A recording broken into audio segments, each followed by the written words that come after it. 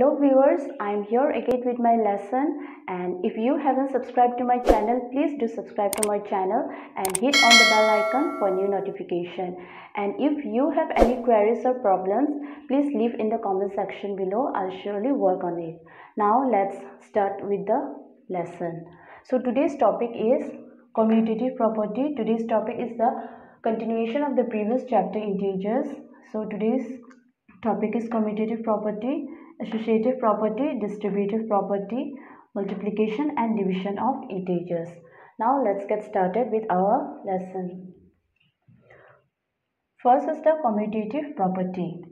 According to the commutative property, A plus B equals to B plus A.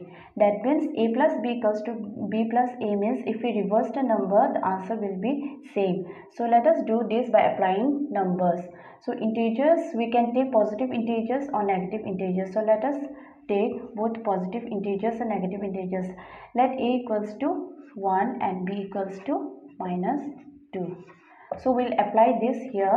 A plus B equals to B plus A. So what is A here? A is 1. So 1 plus what is B here? B is minus 2. If it is minus, we'll put this in bracket. Equals to B is minus 2 here plus A is 1. Oh, sorry. It is 1. Now 1 plus and minus is minus, so it is minus 2 equals to minus 2 plus 1 is minus and plus is minus. I've told you in the previous lesson. So minus and plus is minus, so 2 minus 1 is 1 and the sign is of the greater number, which is minus. And here we have it is also plus and minus. Plus and minus is minus, so it is 2 minus 1 is 1 and the sign of the greater number is minus, so it is minus 1. So A plus B equals to B plus A, hence it is proved. Now the second topic is the associative property. According to associative property, A plus B plus C equals to A plus B plus C. A plus B plus C equals to A plus B plus C. Now we will solve this by putting integers. So we can take negative and positive integers both. So we'll assume A as minus 1, B as 2 and C as minus 3. You can take any numbers but include both the positive and negative integers. So A plus B plus C equals to A plus B plus C. That means when we will solve, we will get the answer as equal. So what is A? A is minus 1. So we'll put here, in place of A, we'll put minus 1 plus what is B? B is 2 plus and C is minus 3 equals to, in the right hand side we have A plus B. What is A? A is minus 1 plus B is 2 plus C is minus 3. So minus 1 plus, in this bracket first we'll take this 3 out of the first bracket. 2 plus and minus is minus, so 2 minus 3.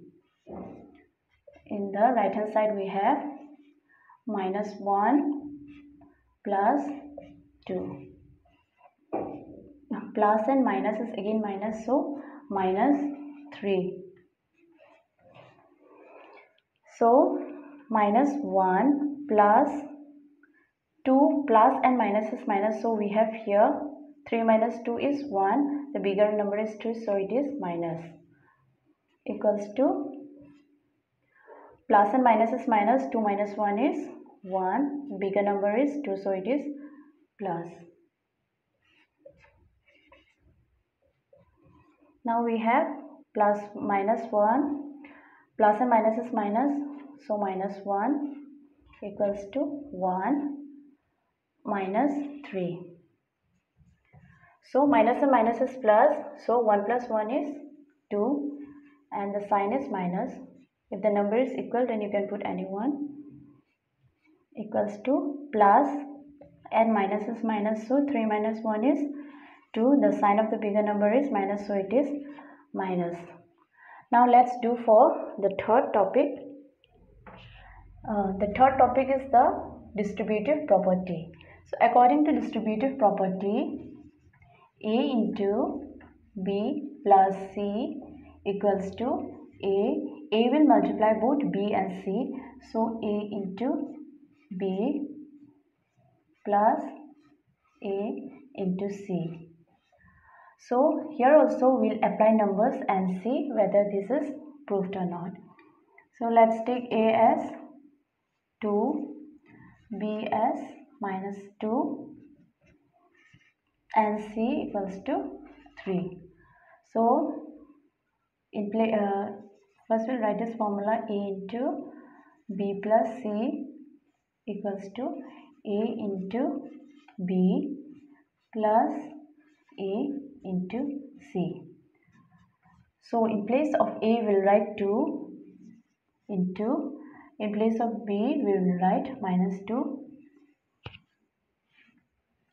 plus C is 3 equals to, in the right hand side we have A is 2 into B is minus 2